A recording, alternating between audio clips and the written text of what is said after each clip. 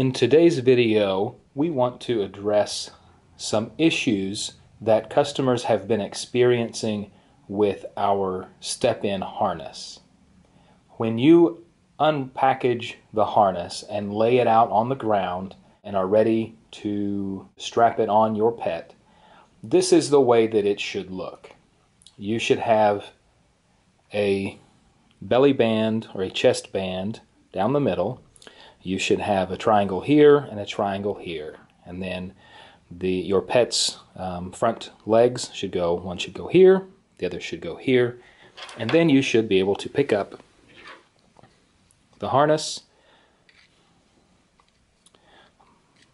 buckle like this, put the two D-rings together, and this is where you would attach the leash here. However, customers are letting us know that they're seeing twisted harnesses that appear to be manufacturer defects, and so we want to look at a few of the scenarios of what could be happening here. So before you return the item, let's see if we can address and correct the issue at home. One of the things that we think may be happening here is this ring and this buckle may be passing through this loop, which then, when you lay this out, results in the harness appearing to be twisted. So when you try to buckle,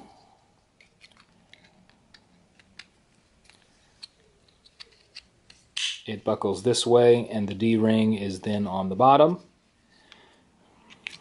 Or if you flip this over so that the D-ring is on the top, the harness then is significantly twisted and crossed over and appears to not be correct at all.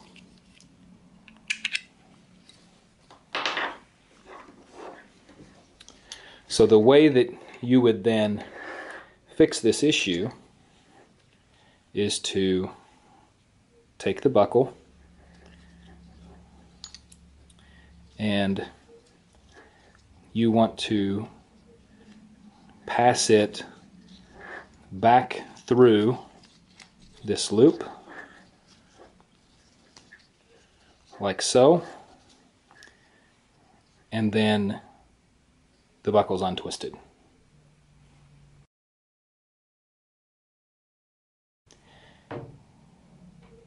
The second scenario that we think may be occurring is that when the harness is ready to go like this, that the D-ring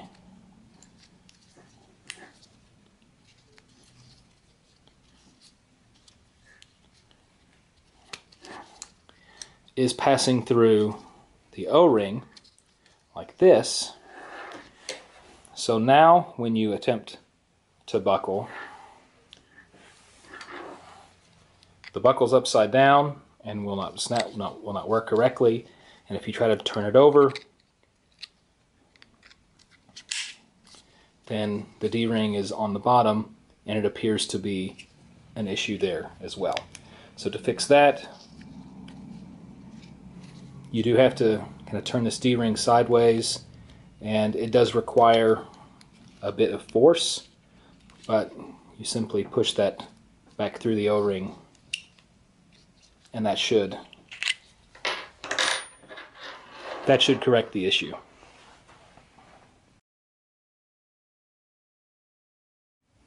The third scenario that we think might be occurring is going back to this first issue of the buckle passing through here.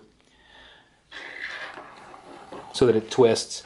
We think then that people may be attempting to correct it, but instead of passing it back through the same loop that it has been looped through, if you go through the other loop,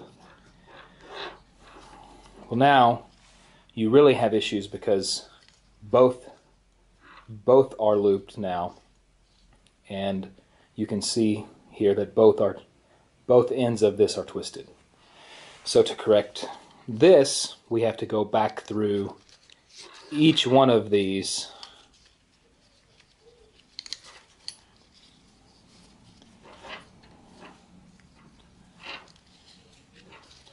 and untwist,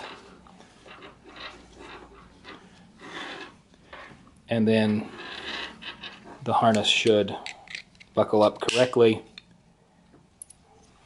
and you're ready to attach the leash to the D-rings.